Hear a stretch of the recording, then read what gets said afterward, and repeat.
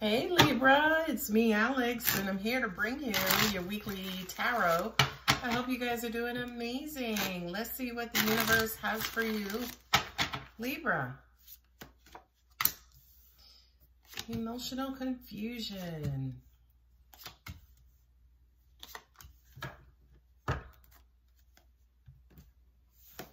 You got your cousin and your brother here with Aquarius and Gemini. I'm hearing you're trying to figure out what it is that you're wanting to do. I feel like for a lot of you guys, you could be serial dating or have a lot of dating options and are trying to basically figure out who's the best match for you. I feel like a lot of you guys desire for some sort of long-term committed situation. But I feel like you're wandering aimlessly through your dating life, looking for something, but not necessarily knowing what exactly that is. Or, I feel like, okay, what I just heard was, I'll know it when I see it, or I'll let the universe bring it to me, right? Because that Temperance card, it says so much to me. First off, it's like, okay, I'll do my part and I'll let the universe do its part. That's first. The second thing is, you're so emotionally depleted and scattered that it's almost like your heart chakra is not at full capacity because you've been spreading yourself thin emotionally, especially when it comes to the direction you're headed in. I mean, it's sitting right here, right? As in, you're just kind of wandering around, running through person after person. And it's like, okay, after a while, you know, I can hear you saying, yeah, I'll know it when I see it. But after a while, after that 5th or 6th date, you may not even remember what you were looking for, just because of all of the different experiences. So I do kind of feel like, especially with that King of Swords there, universe is saying to you, Libra, get a little bit more serious when it comes to what and who you want. And if that's not confirmation, I don't know what is. Because we go from the 7 of Cups to the Queen of Cups. Not knowing to knowing. And you guys are ruled by Venus. So, yeah, you're naturally romantic and loving and nurturing and flowery and things of that nature. So, yeah, it kind of does make sense that you guys may consider a water sign, even though you guys are air. Yeah, there it is. 3 of Wands with the Temperance card. You guys are you're just kind of out there looking, hoping that to an extent it'll sit in your lap, but that's not how the universe works.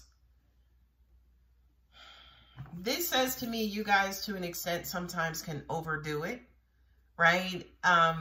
It's almost like you know exactly what it is that you want, but you're not getting exactly what it is that you want or need.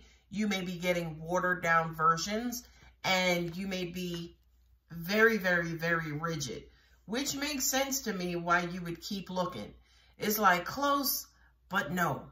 Close, almost, but no, right? So there's this ongoing, never-ending process of searching and looking and trying to figure out who that perfect person is, to the point where, you know, especially with that 3 of Wands, it's almost like you've thrown a monkey wrench in your own process. So you started out wanting a Corvette, and then you met a Miata, and then you met a Z3, and then you met someone else.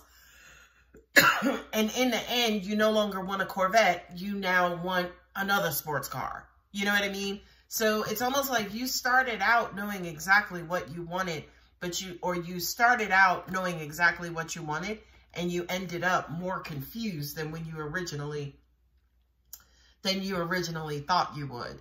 And again, I feel like it's because you have a lot of almost. It's almost like you're looking for that perfect person. And I don't believe in perfect people because, you know, they don't exist. I do believe, however, there's a perfect person for you, but I feel like the perfect person for you, they have to materialize over time.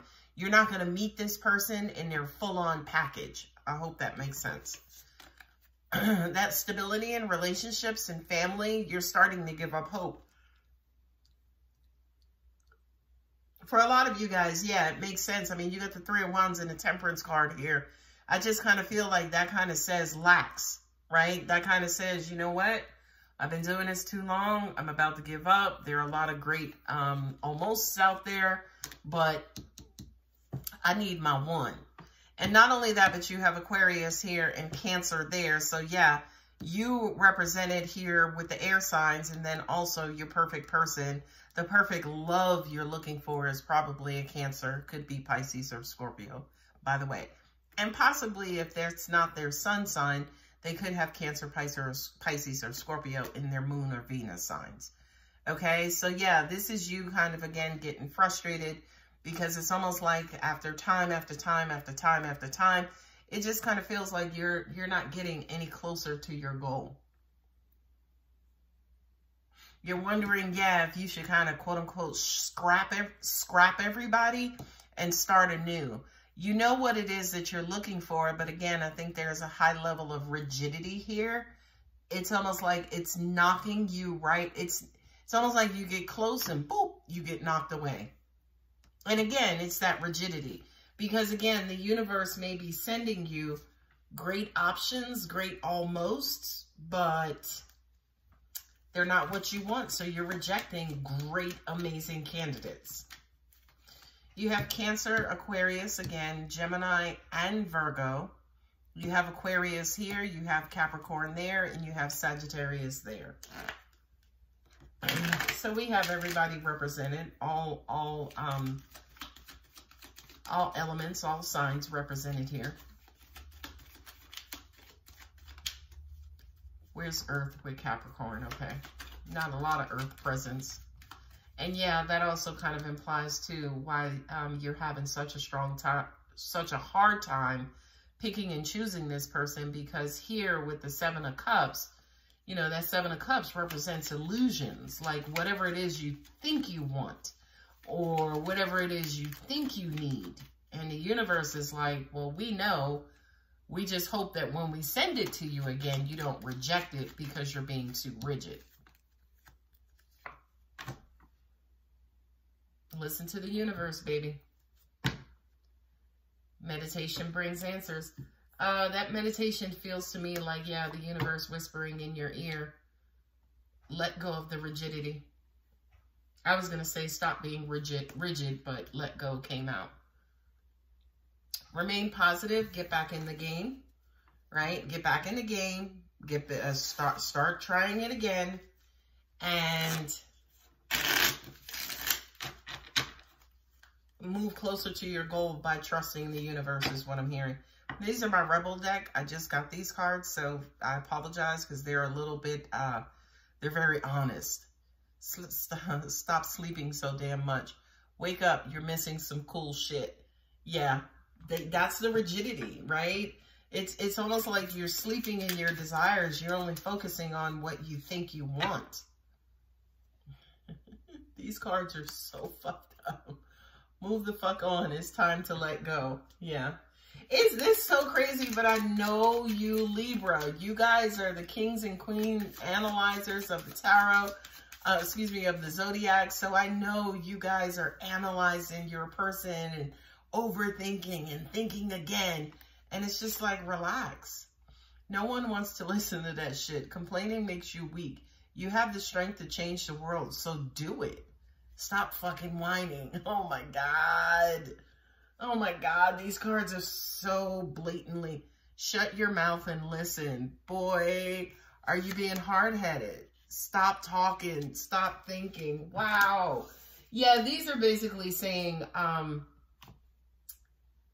you are so much relying on what you want, what you need, what's best for you.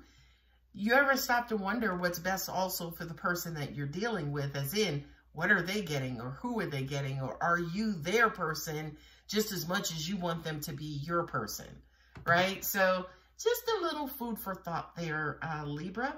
Anyway, I hope this reading helps. If it resonates, if it gave you some food for thought, Like, subscribe, share, comment, and thank you so much, Libra. Bye.